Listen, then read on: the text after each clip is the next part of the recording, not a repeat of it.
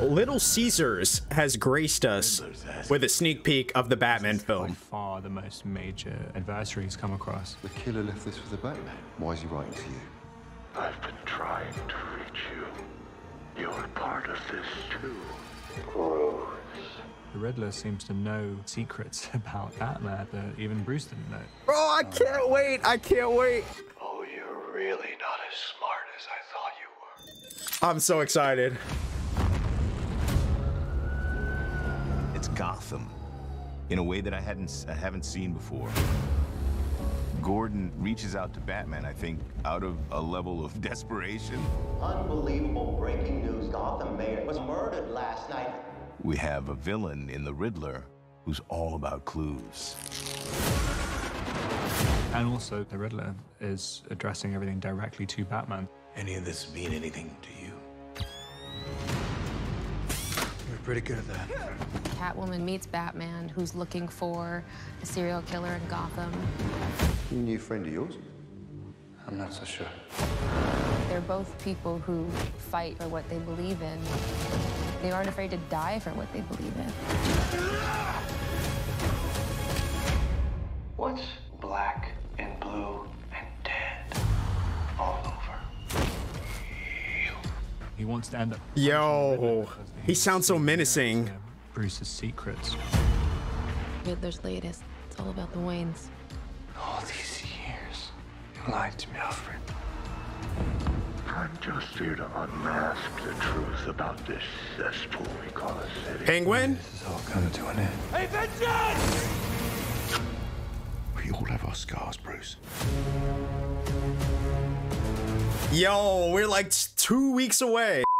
Now, if you were to ever ask me, who do you think is the plug? The one that has all the insider knowledge, the inside scoop, who's gonna give us a sneak peek into one of the biggest films of the year? Never, ever would I have said Little Caesars. But today, I gotta eat crow. I gotta take back everything I said about Little Caesars because they have delivered us an absolute blessing today. We have been granted an inside look into the Batman film. And I know it's only 2 minutes of a sneak peek, but for a film that I am personally very excited about, one that I'm very much looking forward to this year, I can honestly say that 2 minutes is more than enough, right? Because it gives us just a little bit of what we already knew about the Batman and a little bit more about what we're craving. You get looks at obviously Robert Pattinson's Batman. You also get inside looks at his relationship with Alfred. But it's what I love about it is this sneak peek is given a little bit more dialogue, and you're also given a little bit more of a look of who Batman is, Robert Pattinson's interpretation of Batman in this film, and more importantly, the overall struggle between his relationships with not only Alfred, but Zoe Kravitz's Catwoman, to the Riddler, to the Penguin, to so much more. And what we already know about this film is it's supposed to be an origin story of a villain origin story of 3 of the main characters, from Catwoman, Penguin, as well as the Riddler. And I'm not exactly sure how they're going to do that, but that is something that is a very bold move. And if they can pull it off, this may inevitably be one of the greatest Batman films of all time. I'm incredibly excited about that.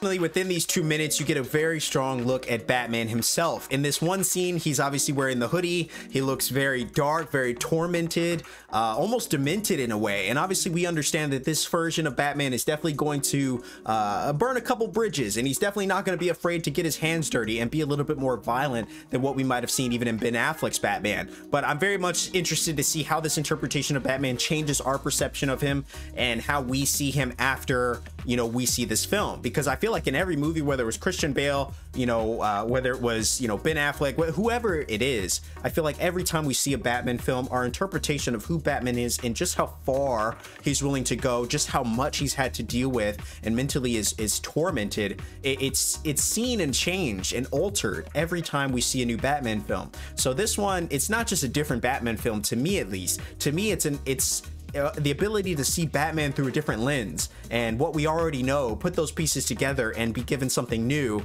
and create an entirely new interpretation of Batman. But obviously, you know, like I was saying, we have the Riddler in this film. Some of the scenes that we already saw, we've seen some very familiar shots, but I really like how they add something different. Obviously, you can see that the Batman is being tormented by the Riddler. Obviously, you know, Riddler likes to play a lot of games. He's very good at the mind game, so he wants to get Batman's attention, and I'm sure that's going to be a lot of the overall theme throughout the film. But not to forget, obviously, we have a struggle with Catwoman. There's going to be a relationship forming there. I'm sure they're going to get very close, which I can't wait to see, but they also have different motivations and different, you know, things that are leading them to do what they do, and seeing how that connects or otherwise, you know, creates a dissonance and a divide between these two characters is something that I'm very interested to see. We saw that back in, you know, the last Batman film that we saw with Christian Bale, but you know, we didn't really get to see a lot of that version of Catwoman, so it'll be really interesting to see how this Batman film really dives into that character a little bit more, and we could see their relationship form in a way that we didn't before.